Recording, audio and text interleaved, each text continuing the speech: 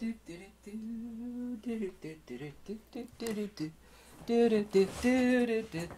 gotta cut out these intros, huh?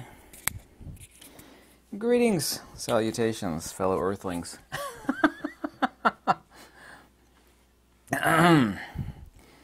As the owner of the very best books on metaphysics on planet Earth, and the person that actually knows the good ones from the bad ones, I'll tell you a fact, okay? It's an undeniable fact, is that if you took the top 30 books on the subject about defining the nature of mind, spirit, consciousness, so on and so forth, none of them ever really hit close to the mark. You'd have to read all of them, and you'd have to have wisdom to penetrate through the obfuscation of it all. There's no such thing as a perfect analogy, but there are some that come incredibly close, and I've thought of one, and basically everything fits. And also, too, the reason why the radio analogy fits so perfectly is because it involves a corporeal entity. In this case, it's transistors and capacitors and batteries and dials and copper windings and antennas. And it involves the animating principle, or the carrier wave. And so I like to make this specific video of metaphysics to clarify things. And you don't have to, I used to be a ham radio operator. You don't have to know a whole lot about radio to understand this. You don't really have to know much at all. So I'd like to give you this insight, and people have found this helpful, but I've never actually made a video succinctly defining all these things into one single video that kind of clarifies things, and I think that's important. I talk about the parameters and the interactions. Of course, you can't take this analogy too far. In the case of the radio signal and the radio, we're talking about plastic and metal and capacitors and stuff, and the signal, of course, is not an entity. It is not life itself. By the way, the antenna inside the psychophysical human being is the dipole antenna, which has the only proportionality of Pythagorean incommensurability, and that is water. Water is the dipole antenna of life. It's also, too, the same reason why I have this triangle, which is upside down here. It's right side up this way, tattooed on the back of my hand. It's the 1-1-phi incommensurable geometry of Pythagorean perfection. It's the only geometry like that, so that's a perfect analogy for the antenna, which is water. Without water, life is not possible. But that is a dipole antenna, which is the receiving geometry. I don't know if you know much about antennas, but I used to build a lot of antennas, and depending on the frequency spectrum that you wanted to talk on or receive signals from, you would make it a harmonic of that frequency, like HF has a certain, and of course there's quarter wave antennas, half wave, full waves, and if it's a full wave antenna, it has better gain, or signal to noise ratio. Okay? And same is true of UHF and VHF, and they're directional antennas, and there's omnidirectional antennas, disc cones and dipoles. There are various geometrical configurations designed for signal attenuation, where you actually point it at something like a Yagi, which means that you're making it directional to the broadcast station. But the same is true of life, but let's go on with the radio analogy. The psychophysical, the corporeal husk of existential existence, of course we got flesh, blood, tissues, so on and so forth, is the radio. And of course, in the case of the radio, we're talking about plastic and metal and capacitors and nice little batteries, right? We always consuming food to keep our batteries charged. Without food and without water, we die. Of course, without water, we certainly die. You die a lot sooner from lack of water than you do from lack of food.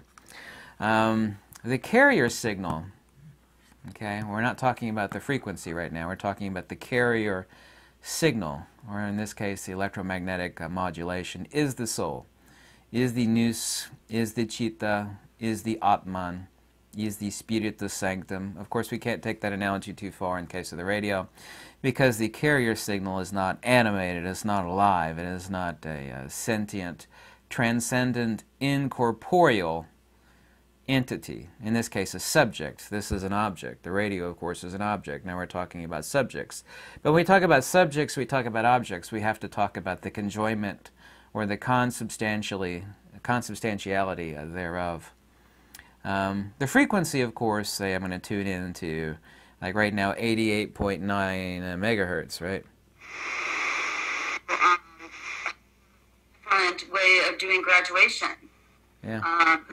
The frequency is that primordial agnosis, because a frequency is a modulated energy, right? Just as a field is an ether perturbation modality, which, by the way, is the definition of a field, the frequency is the primordial agnosis. The frequency that is tuned. It has modulation. It has frequency. Then we're talking about something that is an anti-frequency here at the end of this little video. High or low frequency would be very closely analogous to relational agnosis, an amplitude thereof. Yeah, high frequency, low frequency modulation, i.e. the frequency that's tuned and then is tunable, because there has to be modulation for it to be tunable. Because the only way that the carrier wave is manifest or can be tunable, that's like talking about, that's like a Zen koan, like what's the sound of emptiness in the forest or something like that. Of course, there's no sound. Sound is a perturbation of the air. Nobody hears a non-sound. So we actually have the medium where no sound exists. Without modulation, as measured in frequency, we have nothing that is manifest, and certainly so, therefore, thence, nothing that is tunable. The broadcast, listen closely, is empirical consciousness. You see there's a difference between the signal in our radio analogy. Of course, we don't need to pay attention to the broadcasting station, if you will, a really tall tower, say 15 miles away or something like that. And it is kind of analogously connected, but I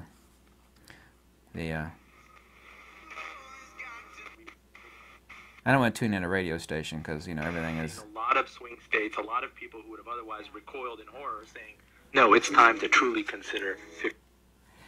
The broadcast is not the same thing as the modulation of the frequency. The actual signal, which of course is everywhere around us, all this radio does is it doesn't draw it in, it makes it consubstantial to this radio. This is a tuning device. All this thing does is take what is already present and tune it in. The broadcast itself is a perfect analogy of empirical consciousness. In English, mind consciousness and nous and chitta, for example, they're not differentiated out like they are in ancient Greek and Indian metaphysics. So there's not a distinction in the mind of a native English speaker of that.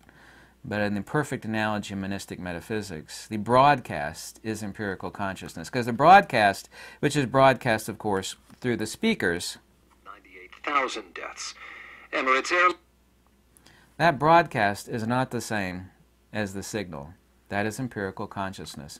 The signal would be analogous to the nous or the chitta, not analogous to consciousness. Consciousness is the broadcast, because the consciousness is consubstantial to the radio and the signal. Kind of like white light through an orange filter, you get orange light. White light through a red filter, you get red light, right? Well, that red light and that orange light, that would be analogous to the consubstantial broadcast, which is consubstantial in the case of the light, of the filter, and the light. Yeah, so the broadcast is empirical consciousness. If the radio were alive, which of course it's not, obviously let's not take that analogy too far, but if it were, and it could hear itself and see itself and brush its teeth in the morning in the mirror like everybody else, it would be that false identity. That consubstantiality magnifies, usually, but not always, magnifies the agnosis. It becomes reflexive, or the primordial agnosis, which is an uncaused cause, becomes magnified through the prism of the consubstantiality of the signal and the radio. And the broadcast would, of course, be that empirical consciousness, which is self-reflexive, and by means of its agnosis, identifies itself as this. You know, brushing, just imagine this were a living entity. Brushing its teeth in the mirror. That is me, that is who I am. You know, the psychophysical, Bob, Sue, Larry, so on and so forth. then it becomes a chained identification phenomenology of false identity of that which it is not, due to the consubstantiality of the signal and the radio, which is the living entity, the empirical living entity of the persona non grata, the psychophysical living being. And therefore it becomes either magnified in most instances, or it becomes almost never diminution thereof. The recognition vis-a-vis wisdom that this is not who I am, the person that is living and breathing and looking in the mirror and so on and so forth is the broadcast. It's not the radio, and it's not the signal. The radio falls apart, it decays, it collapses, the batteries die out. That's when people always say, what happens, and this is always the question you see in every form of metaphysics. The initiate mind says, what happens when I die? It's like, well, what makes you think you are that which dies? What dies is this. Does anybody suffer under the delusion that there's a signal in this radio? No. There's a broadcast from this radio, but that broadcast is not the radio, and that broadcast is not the signal. And it's also, too, not the carrier wave. Nor is it the essence or essa of the carrier waves, which would be the electromagnetic modulation, but even prior to that, the medium of the perturbation, which of course would be the ether, or the agathon, or the absolute. Poor signal-to-noise ratio would be the physical damage of the antenna, or drugs, for example, or alcohol, or self-inflicted mental trauma, post-traumatic stress disorder, on and on and on and on. You know, a poor signal-to-noise ratio is kind of like where you get a weak signal. It's too far off in the distance. A workplace. See this? Understand that song? Your version of the yellow. Yeah. Mostly static. The signal kind of comes through. There's still a broadcast, but the signal has poor signal-to-noise ratio, or poor gain, coordinate to the radio. A near-perfect analogy there, too. Death, of course, like I said, would be a failure of the radio, the battery, or both. Carrier modulation, of course, is like one's personality. And we're talking about whether it's amplitude modulation or frequency modulation. We don't have to take that analogy too far and confuse people. It would be prakriti, or nature, be it frequency modulation or that amplitude modulation is the personality. But that's not the carrier wave, and that's not the frequency. You just got for carrier wave, the frequency, amplitude modulation or frequency modulation makes no difference really. There is no signal in the radio. Nobody is the broadcast and nobody is the radio. But due to the consubstantiality of the signal and the radio, which is that living, in the case of a living being, which is that animated living living broadcast, we see ourselves as that, we think that which is suffer, that we are that which suffers, we are that which undergoes perpetual, unending change until death, and we are not that. So the radio analogy is nearly perfect. It's not totally perfect, but it's better than any other one out there, because all the criteria fit, some of them nearly 100%. And there's a reason for that, because we have a physical object here, and we have an etheric principle, which is the animating principle of the radio. That is the reason why and it is mine, I didn't take it from somebody, my radio analogy is closer than anything else out there in understanding, giving someone a window of understanding, specifically in differentiating out the signal from the radio and both of those from the broadcast. Also, too, how that signal is tuned.